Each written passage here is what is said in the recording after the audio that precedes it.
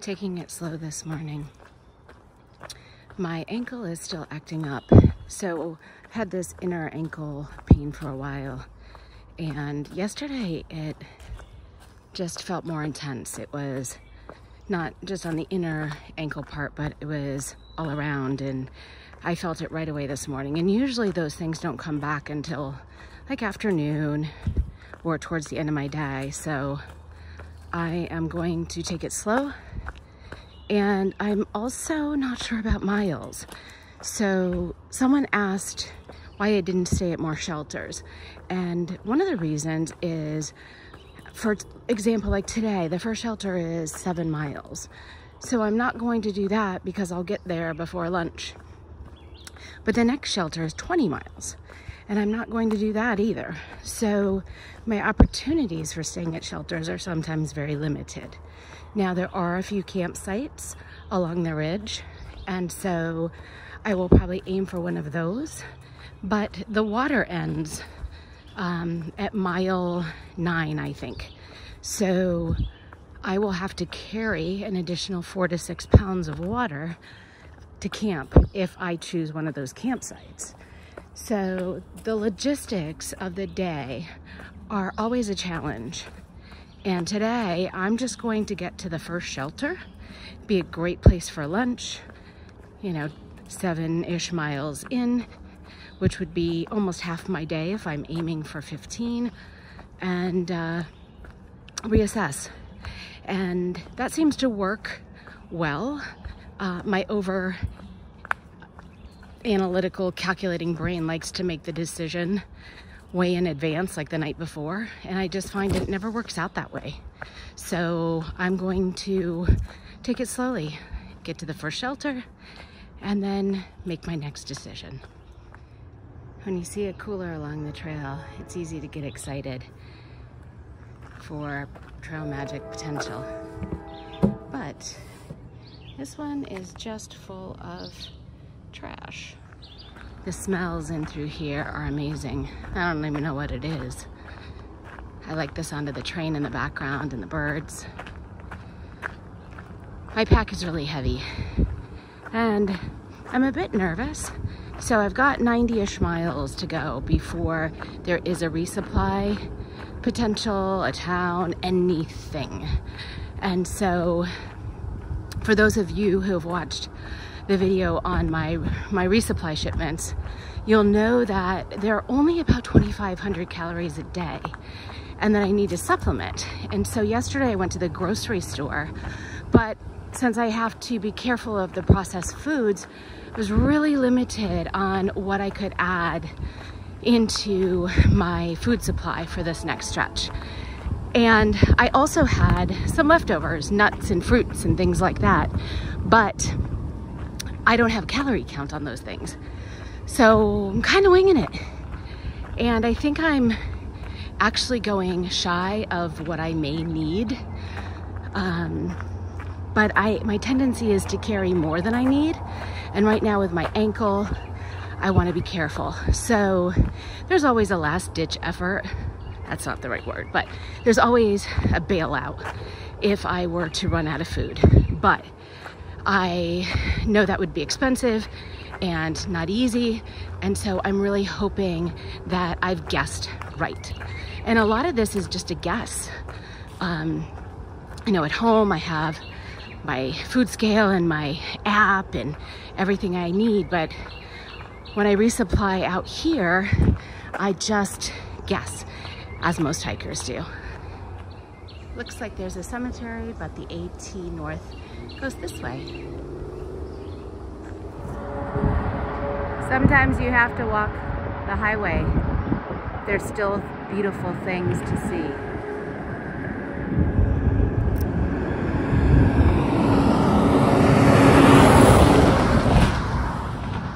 It does get loud though. People have asked if the trail can be hard to follow. Sometimes. So the blaze is on the sidewalk, and if you look down, actually, I'll show you when I get there. You can start to see it now. The blaze shows that you make this turn. But sometimes it's not very well marked. This is actually really good. Show that you turn this way and go this way. And then there's a blaze over there. You see it? So now I just have to find the next blaze. So the next blaze is on this pole. And as you can see, there are two blazes, one on top of the other. And because the one on top is on the right-hand side, it means the trail is going right. I think I see it up here. So hiker hunger is a real thing. Just to give you an idea, last night I ate at 9 before I went to bed. I had peanut butter and jelly, and that's all I had. But this morning I had my protein oatmeal, which is like 300 calories, but it's got 20 grams of protein. I added a container of yogurt. I added a whole banana, a half a box of blueberries, and about a quarter cup of walnuts. Ate it all, and hour and a half later, I think, I'm hungry. So most of the time I would love for you to be able to smell what I'm smelling, but I'm currently walking by a landfill. Oh my God. It stinks so bad. It smells, I don't know. I can't even describe it to you. I can't wait to get away from this. It's just horrible. The mountain laurel is blooming.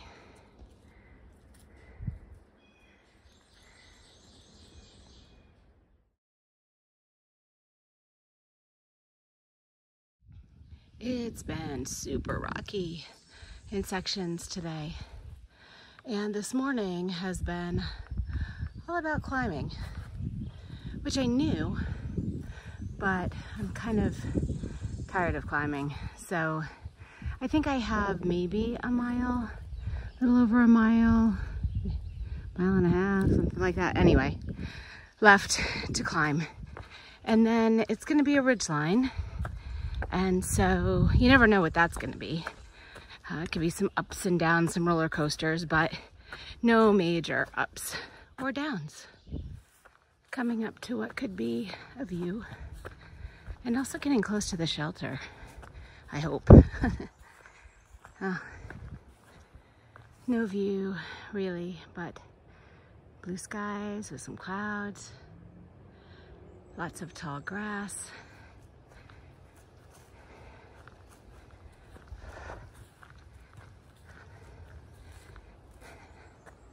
This says up and over, but I don't think I need to do that. I'm gonna check the map, make sure I'm going the right way, because I don't see any blazes. I'm definitely going the right way, and the shelter should be up here pretty soon. I'm looking forward to lunch. I have had a hard time staying on top of my hunger today. And yesterday I got a mixed greens and spinach box, and I pulled out all the spinach and I packed it out today so I can have it on my sandwich with half an avocado left over from the salad and some tuna. I think it's either tuna or chicken. So this opens up to a meadow, and then I think the shelter will be on the right.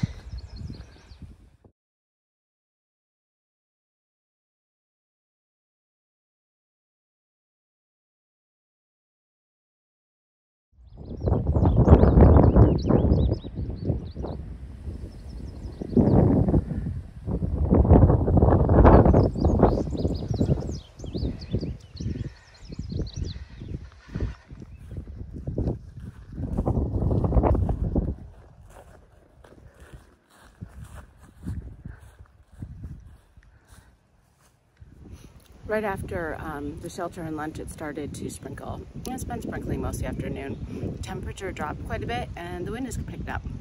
I heard that it's supposed to be like 40 tonight. So big water carry, about 6 pounds, to the next campsite or so. I think there's 3 of them in a row. I'm not gonna go too far. I'm ready to call it a day.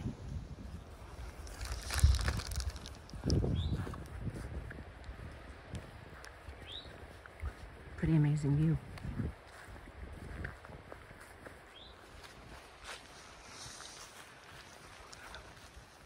Still 0.3 miles to the campsite. It's taking forever to get there today. I think it's the water carry. I think it's the extra weight, but also the rocks are making a difference. They're wet and so slick. I don't know, maybe it's, who knows? It just feels like a really long time. Once I get there, I'm gonna set up, get into some warm, dry clothes, and make dinner and go to bed. See if I can catch up on some sleep tonight.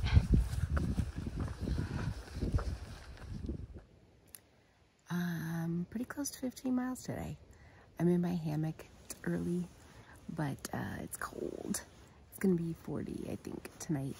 And so I'm all bundled up with my 10-degree top quilt and my puppy. I have my fleece on. I have my lightweight summer Patagonia Capeline layer, my darn tough wool socks, and my 30-degree underquilt. And it's kind of not warm. I mean, it's warm, but it's not toasty. So I know that will change. I also have my smart wool gloves if I need them. But it's not going to be a super warm night getting in and out of my hammock. But I hope I sleep well. I ultimately am happy with the day and will attempt another 15 tomorrow. I have 90-ish miles to Daleville, so I've got to average 15s. Good night.